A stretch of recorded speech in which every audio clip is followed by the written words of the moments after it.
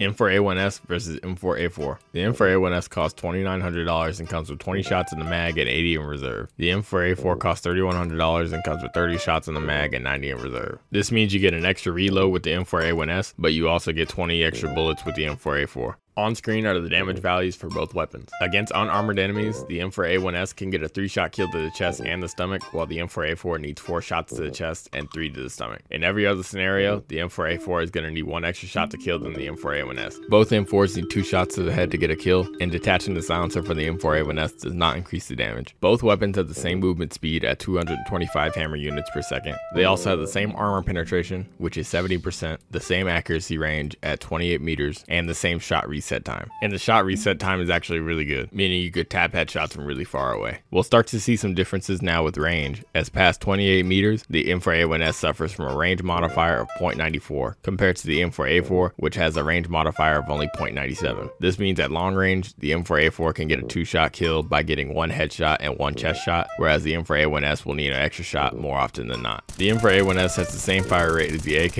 and the AUG at 600 rounds per minute, while the M4A4 has a fire rate of 666 rounds per minute. This means even though you do less damage with the M4A4, you're dealing that damage much faster than the M4A1-S. On screen are the recoil patterns for both weapons, and I also threw in the unsilenced M4A1-S. Both weapons are accurate, but the M4A1-S is going to be easier to control due to the slow fire rate and the overall better spray pattern. When you detach the silencer, it makes the recoil more like the M4A4. I wouldn't recommend ever taking off the suppressor, since you get worse recoil along with the lower magazine size and slower fire rate. You might as well be using the M4A4 at this point. The only reason you're allowed to take the suppressor off in the first place is because you're supposed to take it off when you don't want the barrel to expose your position when you're around a corner, but you won't ever need to do that. Okay, so overview. The M4A1-S is the gun you want for flanking and picking players off. The suppressor allows you to get a kill without the whole map knowing your exact location. There is also the added benefit of no tracers when you shoot, so you can shoot through smokes without giving away your location as much as you would shooting the M4A4. And although the long range damage is not as good as the M4A4,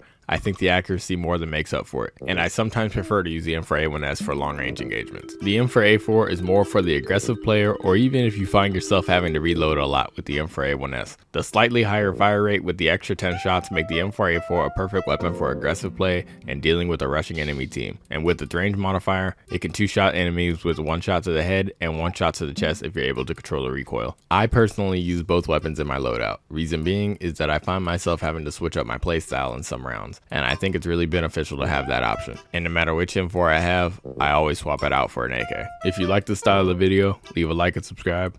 Thank you and goodbye.